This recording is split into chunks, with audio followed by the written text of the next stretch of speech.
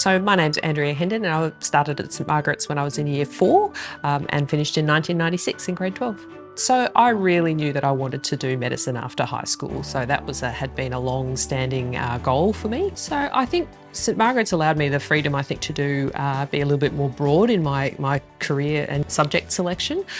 As I said, medicine had moved to be a postgraduate degree in that time, so I knew I didn't have to, ironically, do straight math science. So I actually did accounting and German in my senior years, which I really enjoyed having that breadth of experience, and I think that's something that I've moved, in my career now. That's probably what I enjoy as well. I have a real variety. My working week is quite varied. Some days it's in the research lab, some days it's out in clinics, sometimes it's looking for patients on the wards. When I think back at my time at St Margaret's now, the highlights really would be about the people that I shared them with and our group experience.